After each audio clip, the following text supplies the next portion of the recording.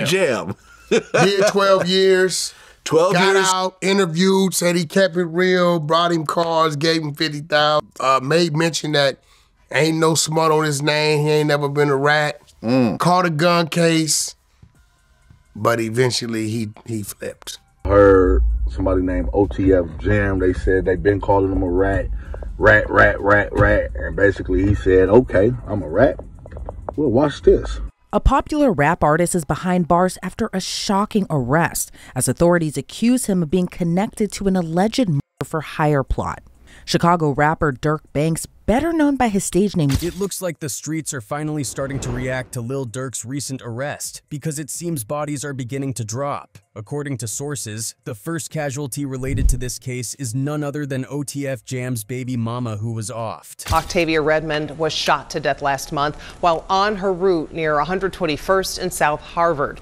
Police say someone drove up, shot Redmond multiple times, and then drove away. As most people familiar with the case know, OTF Jam has been rumored to be a snitch, allegedly wearing a wire and gathering information on Lil Durk. With his name tied to Durk's indictment, it seems the consequences are already playing out in the city of Chicago. Reports suggest that the city is in a heightened state of paranoia, with people speculating that more violence could follow. Those who are believed to have snitched on Lil Durk may now be seen as targets, with rumors flying that there could be more retaliation on the way. Let's dive in deeper. So Lil Durk's year has taken a complete 180. Earlier in February, he was celebrating the peak of his career, having won his first Grammy and scoring a major Billboard hit with his song All My Life featuring J. Cole. Now, just a few months later, in October, Durk is behind bars, facing some of the most serious accusations of his life. According to court records, he's being accused of masterminding a murder-for-hire that resulted in the death of Quando Rondo's cousin back in 2022. A popular rap artist is behind bars after a shocking arrest, as authorities accuse him of being connected to an alleged murder-for-hire plot. Chicago rapper Durk Banks, better known by his stage name. One of the biggest angles in this story revolves around speculation that Durk was betrayed by one of his own close affiliates, OTF Jam. On October 25th, shortly after a federal criminal complaint was unsealed, details surfaced accusing Lil Durk of placing a bounty on Quando Rondo's head. The complaint alleges that Durk paid 5 men to carry out this brazen murder attempt. Almost immediately, rumors began circulating that OTF Jam was the person who may have played a role in getting Durk caught, with sources claiming that Jam had been secretly working as an informant, allegedly even wearing a wire to collect evidence. Prominent figures in the hip-hop community, including Wack 100 and DJ Academics, have openly discussed the rumors about OTF Jam. Wack 100, during an interview on Vlad TV, provided some background on Jam's situation, stating he did 12 years, got out, interviewed, said he kept it real, brought him cars, gave him $50,000, made mention that ain't no smudge on his name, he ain't never been a rat, caught a gun case, but eventually he flipped. Put in the jam. Did 12 years. 12 got years. out, interviewed, said he kept it real, brought him cars, gave him 50,000. Made mention that ain't no smut on his name. He ain't never been a rat. Caught a gun case, but eventually he flipped. DJ Vlad added fuel to the conversation, agreeing with Wack and saying he had allegedly been wearing a wire for the last 2 years. OTF Jam did 12 years for 10. He got out in 2022, right around the same time of the Quando situation. And he allegedly had been wearing a wire for the last 2 years. I'm 22 to 20. Additionally, Chicago rapper King Yella also shared his thoughts, saying he had heard from a source within OTF that someone had snitched on Durk, specifically naming OTF Jam. Somebody named OTF Jam. They said they've been calling him a rat. And basically he said, okay, I'm a rat. Well, watch this. As if to confirm this further, multiple blogs and media outlets are reporting that OTF Jam's name is actually listed in the indictment as a police informant, making these accusations appear even more credible. But this whole situation only gets murkier because despite all the rumors, there's no actual documentation that ties OTF Jam to Lil Durk's indictment. Neither the criminal complaint filed against the 5 suspects in connection to Quando Rondo's cousin's death, nor Lil Durk's own indictment mentions Casey Hester, also known as OTF Jam, by name. The indictment does refer to a witness and includes some initials to conceal the identities of those involved. However, there's no mention of KH or any reference that definitively connects back to OTF Jam. OTF Jam's background only adds to the mystery. Born Casey Hester, he was convicted of a shooting in 2010 and served 12 years in prison. He was released in February 2022, only to be arrested again on a warrant in May 2023 for issues related to that same case, though the exact status of his current charges is unclear. Recently, OTF Jam released a song that stirred up even more speculation because of his lyrical references to Lil Durk and mentions of violence. In the track, he raps, "Smirk is the voice." You heard what he said, so bullets behind it, we ain't finna tussle. Smirk is the voice, you heard what he said, some bullets behind it, we ain't finna tussle. Lil Vernie sitting in that chair with a Later in the verse, he continues, "Only be rapping two off me a rapper, so 4Nem will have something to put in their music." These lines have fueled the belief that there's some level of tension or hidden intentions within Durk's circle. You rapping to me a rapper, so 4Nem have something to put in their music. God losing. The gossip around OTF Jam took a darker turn when rumors began circulating that Lil Durk might have had Jam's child's mother, Octavia Redmond, offed. The motive behind her alleged murder? Durk allegedly discovered that Jam had been wearing a wire, collecting information on him for law enforcement. There are also rumors that Durk might have had a man named Stefan Mack offed as retaliation for the K-ing of his own brother, Dithang. The murder of Octavia Redmond, a 48-year-old postal worker, was a brazen and tragic event. She was offed in broad daylight on July 19, 2024, while delivering mail in the West Pullman area of South Chicago. Redmond was shot multiple times around 11:40 a.m. and later died at Advocate Christ Medical Center. Octavia Redmond was shot to death last month while on her route near 121st and South Harvard.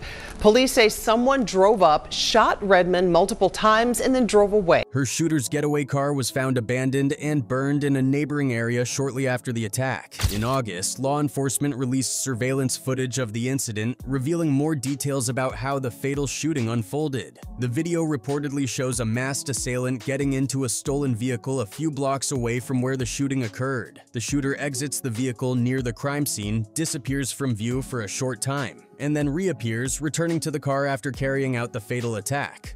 Police say someone drove up, shot Redmond multiple times, and then drove away. According to investigators, the person they're looking for was seen near 70th and South Campbell before. Months later, a 15-year-old boy was arrested in Cedar Rapids, Iowa, and identified as Redmond's KIR. However, the motive for her murder has yet to be disclosed, fueling more speculation. Breaking news at this hour, a 15-year-old boy is charged with shooting and killing an on-duty U.S. Postal Service worker. He's accused of shooting 48-year-old Octavia Redmond on 121st at Harvard back in July. The young suspect has been charged with felony first-degree murder and was extradited back to Chicago, where he was arraigned at the Cook County Juvenile Court. He is scheduled to face the court on November 1st. Then there's the case of Stefan Mack, who also met a tragic end in Chicago's Roseland neighborhood on January 7, 2022. Mack was leaving the Youth Peace Center when he was ambushed by two assailants who got out of a car and opened fire. It was a violent scene on that fateful afternoon, as Mack became the target of a sudden and deadly attack. Tragically, he was struck and offed. A security guard who happened to be nearby was also hit by the gunfire, but fortunately survived his injuries. The brazen nature of Mack's murder, occurring in broad daylight, left a lasting impact on the community. Nearly 2 years after the shooting, in December 2023, federal authorities announced indictments in connection to Mack's murder. A federal grand jury in Chicago charged two men, 24-year-old Anthony Montgomery Wilson and 23-year-old Preston Powell, in what was described as a murder for hire plot. Both men were indicted on charges of murder for hire, as well as related gun charges. The indictment suggested that there were orchestrated, premeditated motives behind Mack's killing, although specific details regarding who may have ordered the attack were not publicly revealed. However, as with the other cases connected to OTF Jam and Lil Durk, official documentation directly linking any of these individuals remains scarce. Publicly available records haven't substantiated claims tying Mack's death directly to Lil Durk or any ongoing feuds within the hip-hop community. Now, let's dive into the chain of events that led to the tragic loss of Quando Rondo's cousin, Lil Pab, during that fateful trip to LA. It was August 18th, and Quando Rondo had just landed in LA with his crew, which included his sister and his cousin, Lil Pab.